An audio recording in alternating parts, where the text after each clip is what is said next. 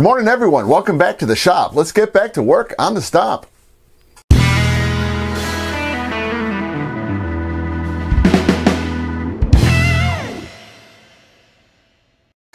All right, to get this video started, while I was editing the video, everything was looking really good, and then I went ahead and posted it off to YouTube. I came down in the shop and decided to, let's put the wings back on again, hook up the cabane struts, put bolts through, get rid of the screws, put bolts through into the side of the fuselage, because that's the way it was designed to work. So I've got those in there. And then I grabbed the interplane struts on the wings. These little things over there on the wings, those things there. So I put those on. And much to my chagrin, it stiffened everything up very nicely. And I'll show you as soon as I'm done yapping here. I'll grab the GoPro and show you what it does. And it firms it up enough where I'm kind of okay with it. I just need to go ahead and get the wing indicated. So I need to make sure that that wing is top. The wing is straight just the way it is. But I'm gonna change the connectors for the cabanes. It's still gonna be 3mm. But instead of having a nut on the back side of it, I'm going to put blind nuts in. So that way, if I need to remove anything, say like I said earlier, if I've got to get inside the cowling to do any work, you know, just take the top wing off and just, I can do that even up from at the field just by pulling the interplane struts and the cabane struts. I can do it that way too. But I just figured that's going to be the best way to properly secure it. That way you're not trying to get inside with a pair of pliers to try to grab hold of the 3mm nut just to make sure it's tight. With the blind nuts on the back side, it's gonna take care of the problem. So that way when you're taking anything on and off, it's just gonna make it that much easier. And what I'll do is when I make my little pieces of light ply, or however they're gonna get held in, I'll bring you guys along for the ride on that one just to show you how I do it. And those will end up being epoxied into place. Epoxy on the inside, make sure you're not going to go ahead and crowd the hole that it goes into. And then when I set the blind nut inside, I'll make sure that when it gets pulled in, just where the rim of it is, there'll be epoxy around it just to squish it out, just to hold everything in place. Okay, to begin with, let me see if I can show you with holding the fuselage as steady as possible, because it's going to move, it's rocking. Is that this I'm pushing and pulling on a wing tip, and it's hardly moving at all. And I don't know how much of that you can see. It's very little, and the amount of push I'm putting on it is probably at least 2 pounds in each direction. So I'm rock solid with that. The side to side, since that's gone, I don't really need to put the cables in there. Now with the rotation, see how well I could do this one. If you can kind of see that, there's a very little bit of side-to-side rotation. It's not as tight as it can be. So when I put the interplane struts on, those will be tightened down properly. Right now, I've got the screws in backwards. I've got to go ahead and spin them around and have them face out, and then there's going to be 3mm lock nuts on the back side of that. So that'll really tighten everything together. So that's going to help immensely. Plus, when it comes time to cover this thing, I'm going to put a fuel tank up on the top of this one. Not the one that's going to power the plane, the one that had up on the top wing in real life. So it's going to come in, and it's going to be about yay wide and come across, and it's just going to come on up to the top and slope down. So this top wing will be glued together, even though it's designed to be taken apart if you want to. I'm going to glue both wings together, both halves together, and that's just the way they're going to stay. So this not only will be glued together, it'll have something up over the top. So any little bit of play that exists between these two wings here is going to stiffen up too, which in effect should minimize what I've got in the side to side. I've got to go ahead and make sure that that top wing is on straight. So I'm going to do what I did on the bottom wing, is that I know this is true to the straight line of the fuselage, and the bottom wing sits true to this point right back here on the tail. So I'm going to do the same thing with the top wing. I'll just get a piece of string, pin it, and I'll measure out from center, pin it out, and I don't have to go all the way out. If I want, I can drop in right about here on the wing, and then the same distance out there, and just bring it back just to see where it's going to come to this point right back here on the tail. And then once I know that that's true, we'll be good to go. Then I just need to go ahead and make the connections on the bottom aileron up to the top aileron. It's just going to go right from here up to here on both sides, and put the servo control horn in on the bottom of this one. Now, the other thing, don't know if you can see it. If you look at these, this is the way it is in a rest position, neutral position, and out here, even though it's got to be sanded smaller, it's neutral position, and these two line up perfectly. And why it is the way it is over here on this side, they both do the same thing. They both droop.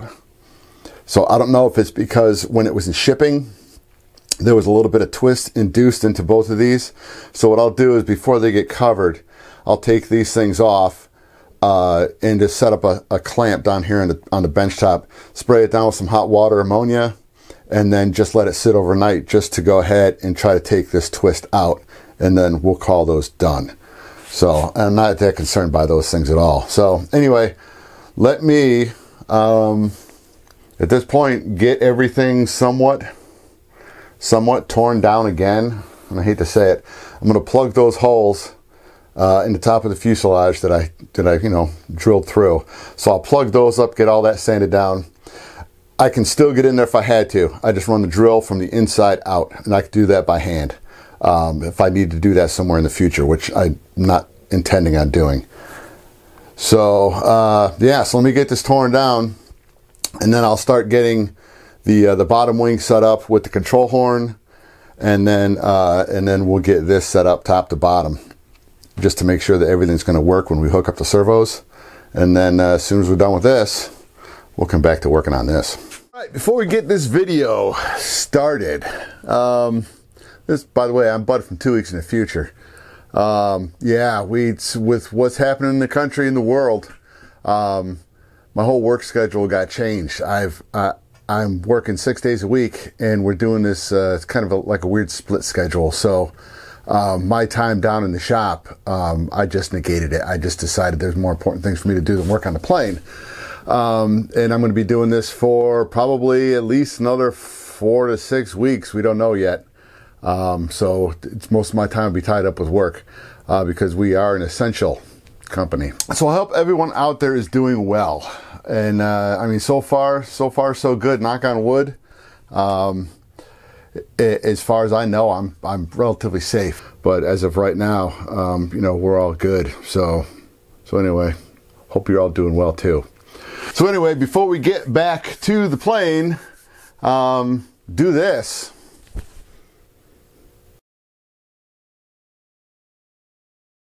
And make sure everything's clean. Let's get back to work. All right, so here's where we're at.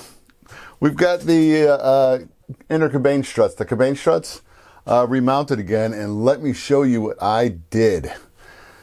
First of all, yeah, I fixed my little problem, my self-imposed problem. So that's all smoothed out. Once it all gets sealed and then covered, because it's getting covered with fabric, you'll never know that was there.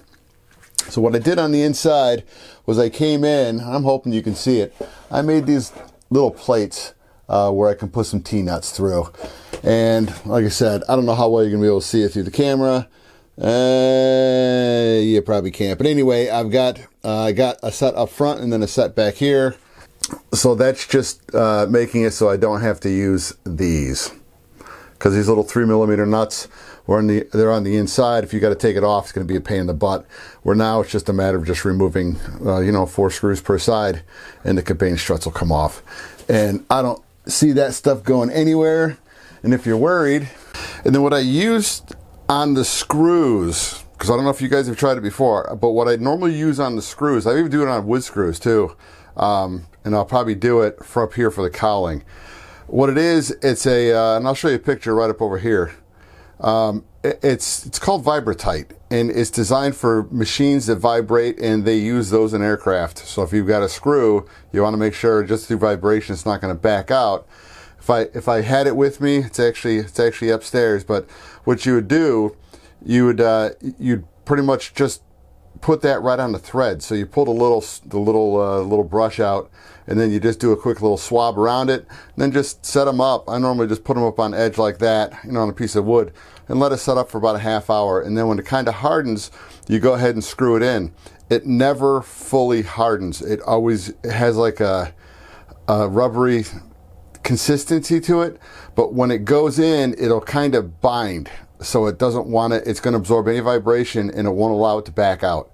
But if you just come in with a screwdriver, you just start turning it, and just with the heat of rotating it, it'll soften it up and just pulls right out. So it's really good stuff to get. I've got the bottle that I got, not lying to you guys about this, I got it back in 2006. And I've barely put a dent in it. You can get little tubes through Amazon for about $8, and just look it up. It's called Vibratite, and it's something that you'll get it and you'll never stop using it. It works great on planes. All right, now the other thing I'm going to be doing, because we got to get right back to the wing, but I just want to show you how I'm going to try to balance everything out in here the best I can. All right, this little line right here, this is where the CG is going to be between the bottom wing and the top wing. So we're going to be right down here. What I plan on doing is with the fuel tank, this is just on the plastic covering on it. I want this thing centered on the CG, so that way it doesn't matter in flight. You're not going to notice a change in whether it be nose heavy or tail heavy during flight, because the fuel tank is going to be right on the CG. And because with the weight up front, that big chunk of aluminum up front, I need to move weight back. So this will just come on in and sit down inside here, just about like that. So I'm just going to have to come in, because I got plenty of room for the wing to sit underneath, and it's not going to hit anything. So I'll just be making mounting brackets, put some rails in, some cross beams. It'll probably be some light ply with some holes drilled in it, and then I just go ahead and strap the fuel tank down. But this is where this is really going to sit, is back here. So I do have room up in front. I've got to put the ignition system, that's probably going to be up in the front, ahead of the fuel tank. So even though we still got weight up front, I'm trying to move as much back as possible, because we got our servos here, and then the batteries can actually sit down here on the bottom deck in the back. Or I could build in another little shelf underneath the servos. We'll see how much room I've got there. All right, so let's go ahead and let's put the wings back on, and I'm going to make a little jig that, and I'll show you how I'm going to do it, so I can make sure that we've got a way to measure the angle of incidence, because the bottom wing is going to be +2 and the top wing itself is going to be at 0.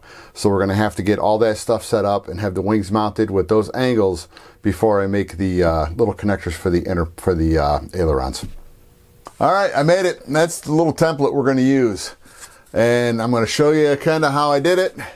And I don't know how well you can be able to see it. That is the, sorry about that, that's the center of the leading edge. That's the lifting point. So that is one of my markers, and then on the tail, you can see right down in here, there's another line. So that is the marker. Now all I'm going to do is come in, and I'm going to just, it's going to be an arbitrary number. It'll probably be somewhere around the 2 inches, if not higher. I'll make a mark straight up from here at about 2 inches, and straight up from about here at 2 inches.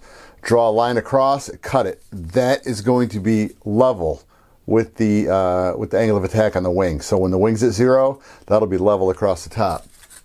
So let me kind of show you how I did this, because I was able to split the wings in half, and I did use this part of the sorry about that, this part of the lower wing, because even though you've got this little cutout right here, this is actually the same distance away from the leading edge as this is.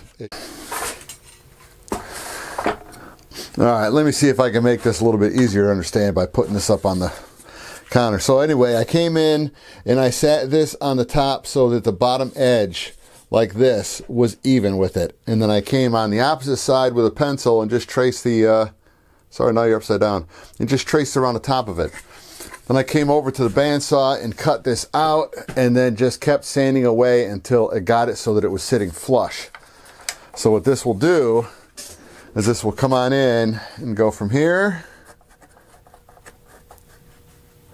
over to there. And now let me get on the other side. And now you can see this is the beginning of the leading edge, and that's where it trails off, and this is even with the top surface. So, and because both upper and lower wing are the same, this will work on both wings. I've already tested it out, and it's good.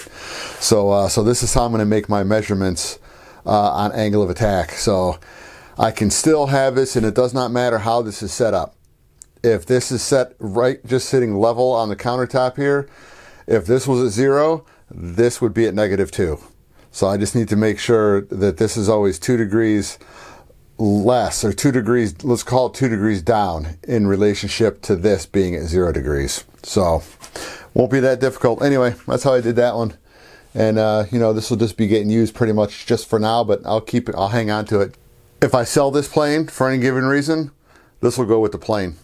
So let's go ahead and we'll call this another video. So then video number 3 on the wings will be getting everything, do the final setup on it, and then get the little control rods for the ailerons connected.